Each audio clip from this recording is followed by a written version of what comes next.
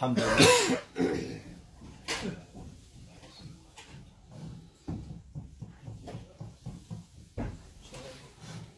Maybe for sister. Alhamdulillah. Just while I was coming to the prayer, I remembered a few ayah to remind the believers. And one day, Al-A'rab, the Bedouin from the middle of the desert, they said, we are believers. What Allah told them, قالت الأعراب آمنا قل لم تؤمنوا ولكن قولوا أسلمنا. You are not a believer yet. You are just Muslims who said La ilaha illallah Muhammad Rasulullah. Big difference between a believer and somebody who embraced Islam. Between a believer and somebody who only do the 5 pillars of Islam. Big difference. This number one. The second ayah is reminding the believers again. Ya ayyuha alladhina amanu, aminu. O you believer, believe. Reminding the believers. Those believers are the companions or were the companions of the Prophet ﷺ. He's reminding them to review their belief. This is number 2. The third one was أَلَمْ يَأْنِ الَّذِينَ آمَنُوا أَن تَخْشَعَ قُلُوبُهُمْ لِذِكْرِ اللَّهِ. Isn't it the right time for whom? For the believers who believe that their heart will be affected by what Allah revealed. So, reminding the believers again. يا أيها الذين آمنوا آمنوا لم يأن الذين آمنوا تخشع قلوبهم لذكر الله أن قالت العرب آمنا قل لم تؤمنوا ولكن قولوا أسلمنا. The reminder not only for anybody, it's for the believers who are the companions of the Prophet ﷺ.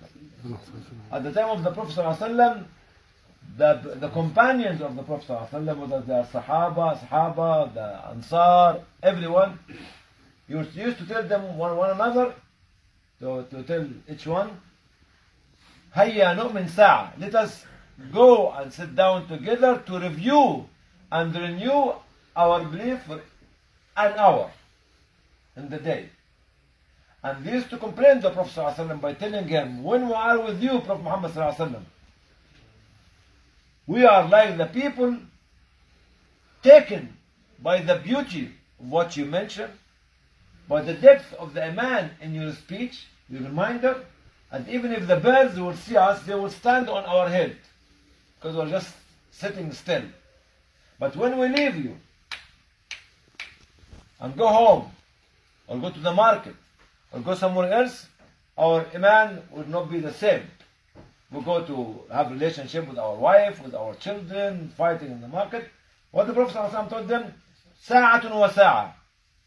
You cannot be the same all the way. And this is the reality of belief. You cannot be the same all the way. Otherwise, if you become the same all the way, the angels of Allah subhanahu wa ta'ala will come to the middle of the road and shake your hands. Why I'm saying this? Because you are custodian of the poor.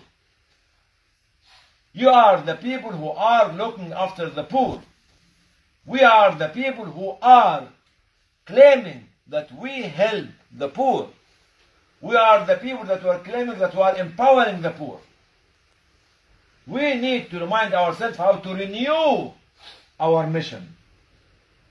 Because it's not one individual become complaining about us, it's every poor child, orphan, or a widow, or an elderly, or a sick man will come and complain to Allah subhanahu wa ta'ala about you as Hany El Banna, about you as Ahmad, about you as Ahmad, those people that tell Allah, they have failed us.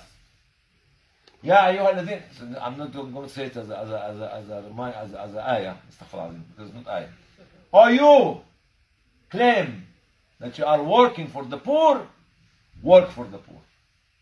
Renew the intention. Look at our hearts and what's in our hearts being affected by the agony and the need of the people. How many million people are now in Mozambique, Zimbabwe and Malawi affected by the rain or the cycle, whatever you call it? How many people in the West African Sub-Sahara affected? How many people actually in Rohingya? How many people in Yemen? How many people in Syria? And you're supposed to be, and we're supposed to be the people who stand up for them. And this is where each and every one of us, male and female, to look at what message they deliver, and what action they take. To conclude, Prophet ﷺ said,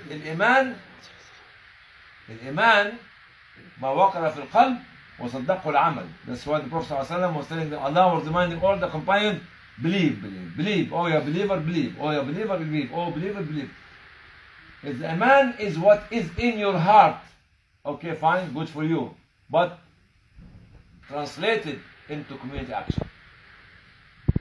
All what we do is about community action. In Somalia, in Niger, in Mali, in Chad, in Kenya, Pakistan, Afghanistan, everywhere. Whether there's a disaster or no disaster. Whether they are Muslims or no Muslims. This is Iman. That's why the reminder of the Prophet ﷺ to his companions, then the reminder of Allah subhanahu wa ta'ala, أَلَمْ يَأْنِ لِلَّذِينَ آمَنُوا أَن تَخْشَعَ قُلُوبُهُم بِذِكْرِ اللَّهِ وَمَا نَزَلَ مِنَ الْحَقِّ. He is telling the companion, telling Abu Bakr and Umar and Uthman and Ali and everyone, hey, wake up. Where's your heart? All this revelation from me, Allah subhanahu wa ta'ala, coming to you.